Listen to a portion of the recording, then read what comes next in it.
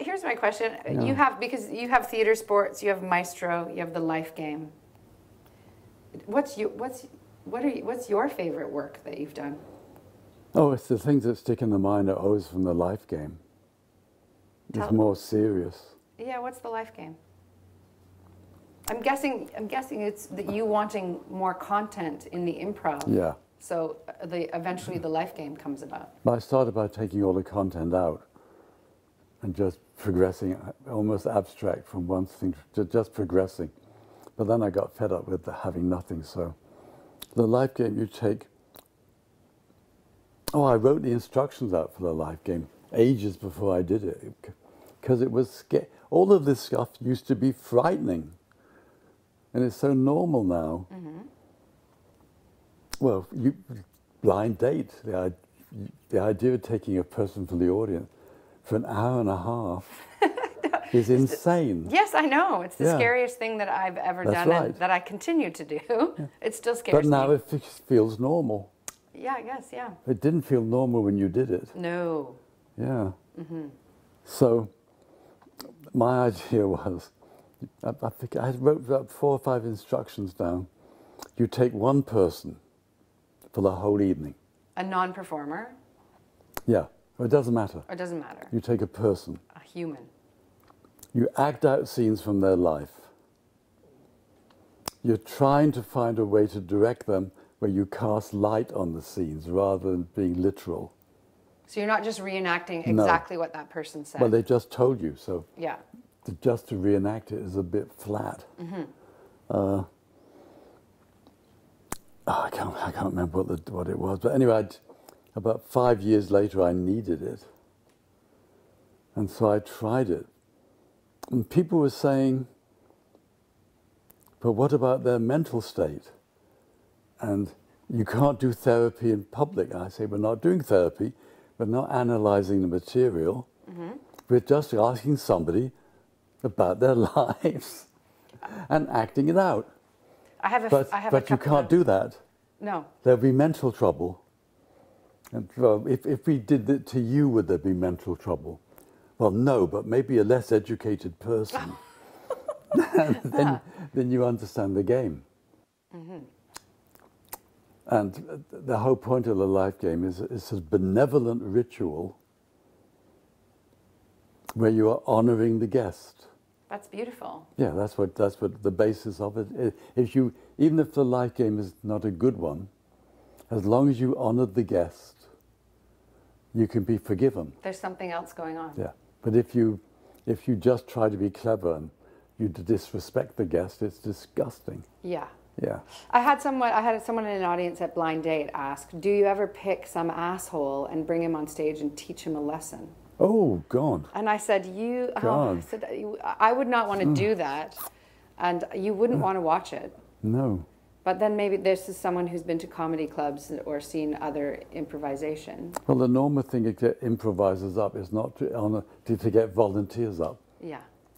The normal thing to get volunteers up is not to honor them. No. And it's often to exploit them and make them look a bit stupid and get laughs off them. Hurts my heart. But you should never, in improvisation, it's good to get volunteers. I love that phrase, a benevolent ritual where you honor the guest. That sounds really worthwhile. But that's what it is. Yeah, but you could do that forever. Yeah. And not get bored, maybe. Yeah. I have and you remember the stuff. Well, I have a couple of favorite Life Game things that I've seen. You were directing, and the question that was asked of the guest was, "What's your earliest memory of pain?" And the guest said, "When I was in 3rd grade, I got bucked off a horse and broke my leg." So you said, "Stop! Like, we're going to have a scene." And I think this speaks to what you're saying of we don't reenact that, but we shine light on something else. Yeah. So that you had also in this course said, we don't want to reenact the life, we want to end up with a collage that informs the truth that we've heard. So the scene that you called for was, I'd like to see 2 horses half an hour before the birthday party. And so 2 improvisers got up, and they were horses in their stalls with feed bags, and there was a lot of silence at the beginning, and one improviser said, we have a gig at 3 o'clock. And the other horse said, how old are they? And the first horse said, I think they're a bunch of grade 3s. And the other horse said, I fucking hate kids. I'm going to buck mine off. And then you brought the lights down. It was less than a minute. I don't remember anything of that. We like had to take a 5-minute pause. There was so much laughing at the possibility that before this poor person got bucked off a horse and broke their leg, that there actually had been a scene between the two horses where they agreed to buck the kid off because they hated doing birthday parties. I don't think that's typical. Of a life but game? I don't remember it. Oh, that sticks with me forever.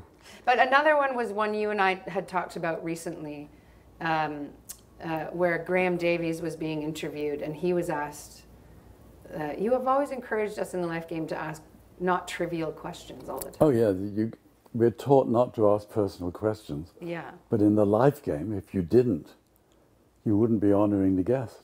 Right. But if I got this funny eye, where are we? Funny eye, good for a horse. If you have a funny eye, if you got a leg missing, in life you ignore it. Yeah. You don't talk about it. But in the life game, you should ask, because the audience are thinking that. We're wondering. Yeah.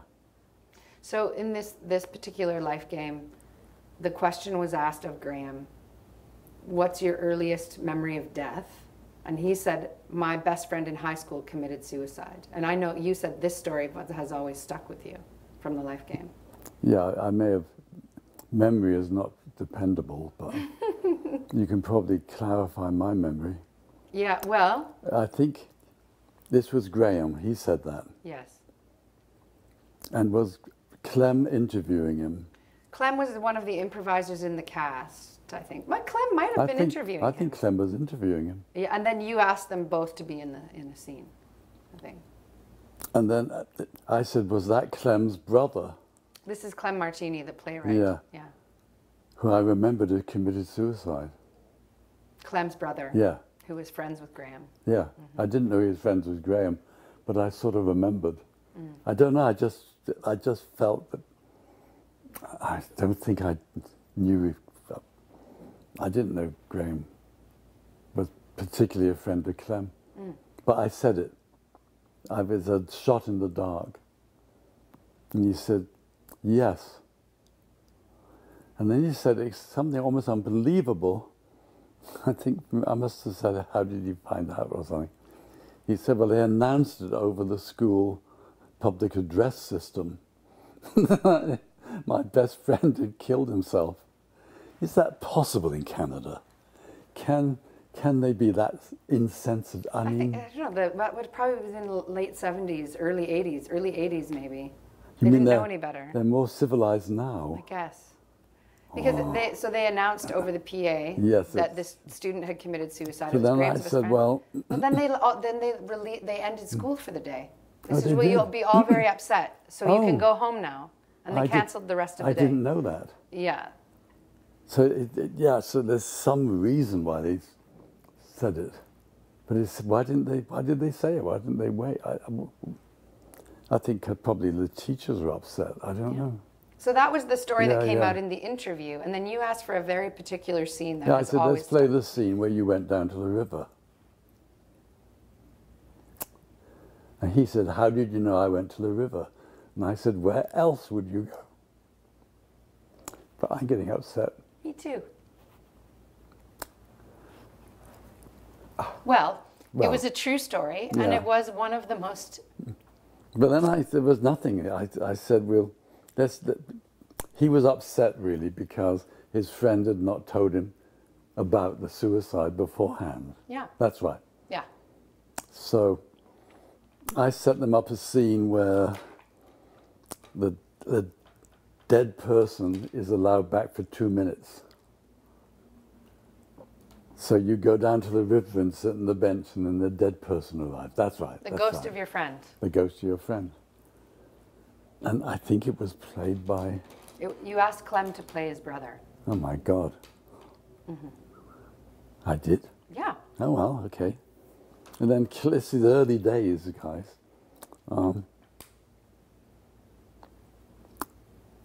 Yeah, whoever, I don't remember Clem. I remember somebody else doing it. But anyway, memory cannot be trusted.